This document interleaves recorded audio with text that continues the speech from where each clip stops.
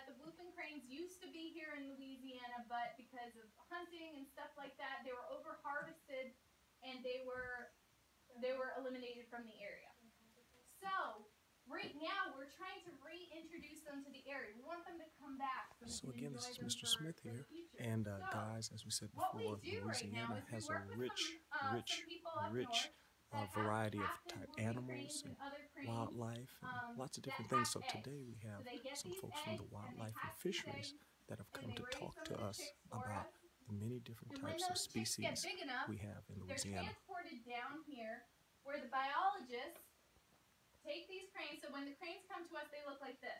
They look a little different than in that last picture I showed you, right? They kind of got some brown on them. They're not all white with that red on their head.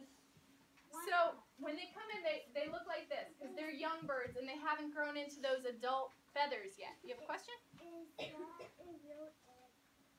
This is not a real egg. This is just a model. So you guys are welcome to come up and look at it and everything afterwards. Yep.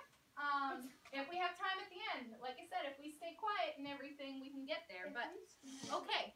So you see on the legs of these birds, they have different colors, right? And some people were asking me, what are those colors on their legs?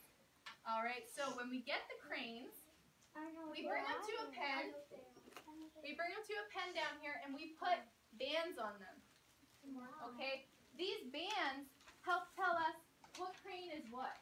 Okay, so they each have their unique combination, so we can go out there and tell that's that bird or that's that bird. That's Bob. That's we give them numbers, so we know that's number 1 or number 2 or whatever, so we can keep up with them and make sure if one of them needs medical attention or we need to do anything with them, we know which one's which.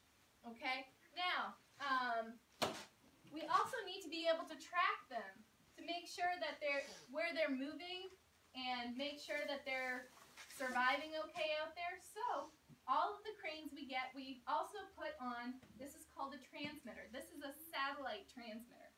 All of the cranes we get not only get a unique color combination band, but they also get this satellite transmitter.